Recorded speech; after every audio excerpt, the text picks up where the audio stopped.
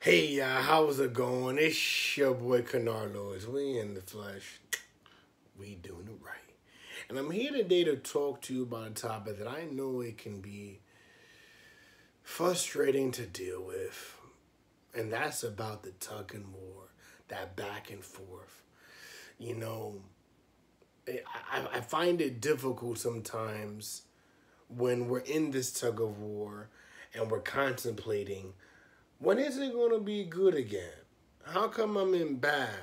Because sometimes it's good, sometimes it's bad, sometimes it's good, sometimes it's bad. And it's like this cycle. This is this circle that it just doesn't seem to end. And I think we ask ourselves that question, right? When is it going to be good again?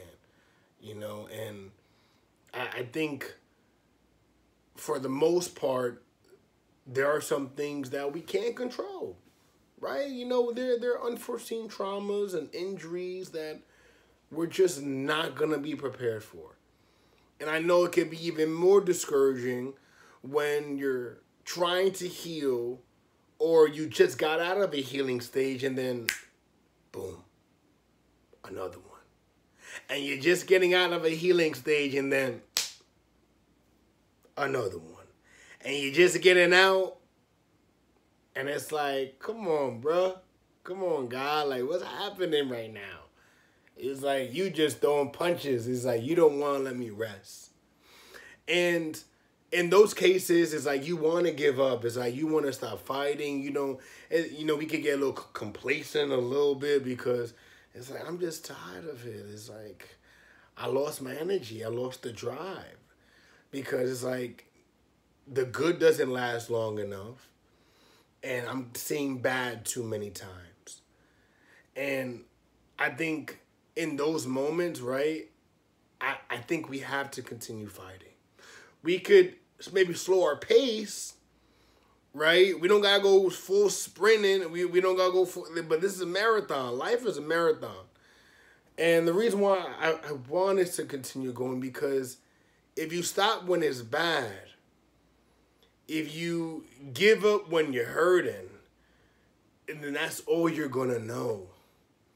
And I know about like the good don't last long enough. Well, maybe we gotta look at it at a different angle. Although some things could be out of our control, I believe that there's a level of accountability that we could all participate in. And maybe that's understanding why this cycle is appearing. Maybe it's understanding what do our partners and our relationships truly ask of us. What are we not doing enough to attain our dreams? What is happening? What is the audience asking us to be of service for? What is our bodies telling us? What adjacent ligaments and bones are we analyzing and understanding so that we don't have the same injury again? What traumas are still lingering that we tried to heal through, but we didn't really do enough? And I think that's sometimes the issue of why the tug of war always happens, why that back and forth happens, is that maybe we're not doing enough. It's not to cast shadows or blame, and it's not like, oh, you're not doing enough, it's all your fault. No. It's like we just didn't read enough. We didn't look at a different side, and sometimes we're not even aware of it. And that's why I wanted to take the time to give ourselves some grace, but take the time to see what's actually happening. I had to do that with my injuries. I'm learning more about my body now than I did when I had my first couple of surgeries. I'm learning more about my own traumas now than I did 5-10 years ago. And it's easy to give up. And it's tiring to have to deal with these battles because it's like, how long this gonna last? And I think we could look at it like that, but I think that mindset would only lead us to despair because now you don't even get to enjoy the good.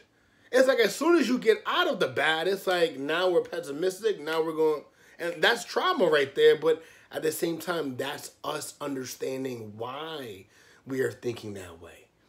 You know, what other angles, what can we do to rectify this situation? What more can we learn to understand it? And I'm not saying that more information will magically dissipate negative results in the future, but maybe it could minimize it. Maybe it could prolong the good times just that much more.